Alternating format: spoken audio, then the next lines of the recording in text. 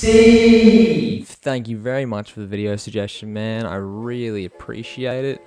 Not only because you've been supporting my Instagram page and my designs for quite a while, but just the fact that there's a human being out there who's actually coming to me for advice, you know, just means a lot, man. So thank you very much. So to anyone watching out there, I would highly recommend that you go check out Steve's Instagram account. It's just @designedbystevie. So what he wanted to know was how to match colors and lighting in compositions, which is a great question because there's a lot of YouTube videos about how to match color, and there's a lot of YouTube videos about how to adjust lighting, but there's none that really combine both and show designers how to get the best of both worlds. So in this video, I'm going to tell you the most important thing for you to do to match the color and the lighting in your designs, and then I'm going to just give you a few more tips on how you can approach that. So the first one is to work in black and white.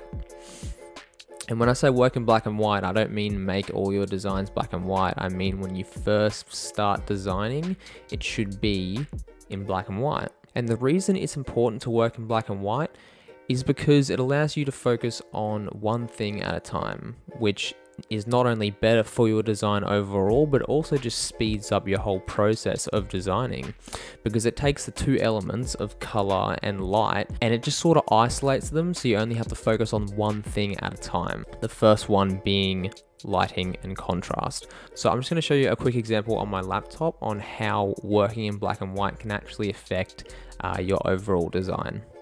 Alright, so the best way to work in black and white on your laptop would actually be to change your color settings to grayscale.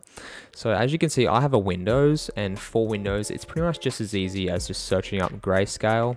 And this little window should just come up and you can just turn it on and off, or use the shortcut it says there, which is just the Windows logo, Control-C. And for a Mac, I'm pretty sure it's the same sort of thing. You just need to go to your search bar, search up grayscale, and I think it's in the accessibility tab. So it's quite simple.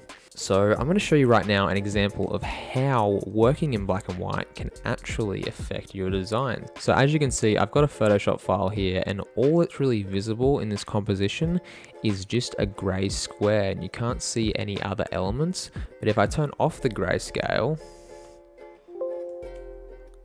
there's actually text in the middle.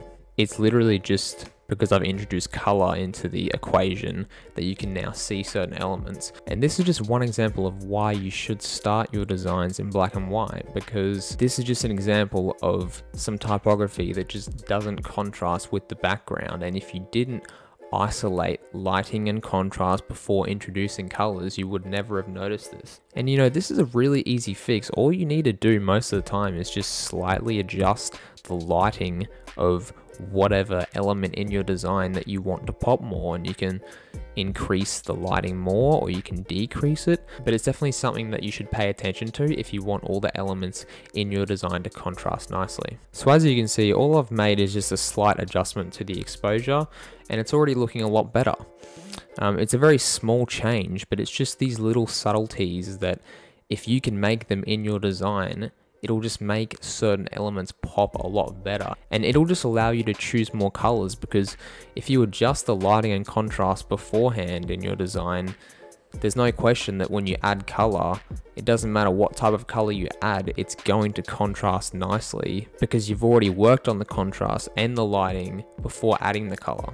So the two other tips I would give for matching color and light would be to study color theory, or at least study the color wheel, which you can just search up on Google color wheel and it should come up, and there's heaps of different ways to use this wheel to create color schemes and to work with different colors. And just off the top of my head, I think the color schemes you can create with the color wheel are monochromatic, complementary,